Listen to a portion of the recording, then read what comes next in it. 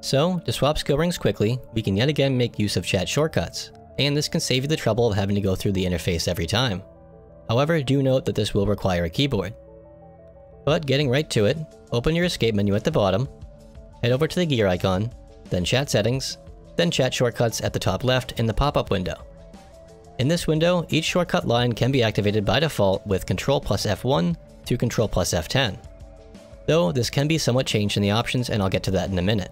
But for now, for your ring commands, choose a line and then start with /S and then R. Then leave a space and put in the name of the skill ring you want to swap to. However, with this, you will need to type the entire name in without spaces. And this includes the L or R in brackets at the end too. So for example, this is what my Jet Boots ring name looks like normally on the item.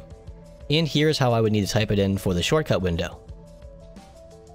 Once that's all set, make sure the rings you want to swap to are in your inventory. You will know it's working when you use the command and you see a notification at the bottom of your screen that says your equipment has changed. And that's all there is to it.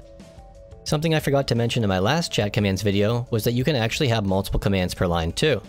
So one could actually have a ring tied to a sub palette or weapon palette, but keep in mind that there is a short delay when using these commands at times, so you may be better off keeping things separate.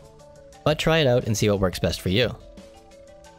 Moving on, if you'd like to change the shortcut keybinds, you can open up the escape menu, gear icon, then settings. In the pop-up, choose control settings on the left, then keyboard keybinds, and then finally shortcuts at the top.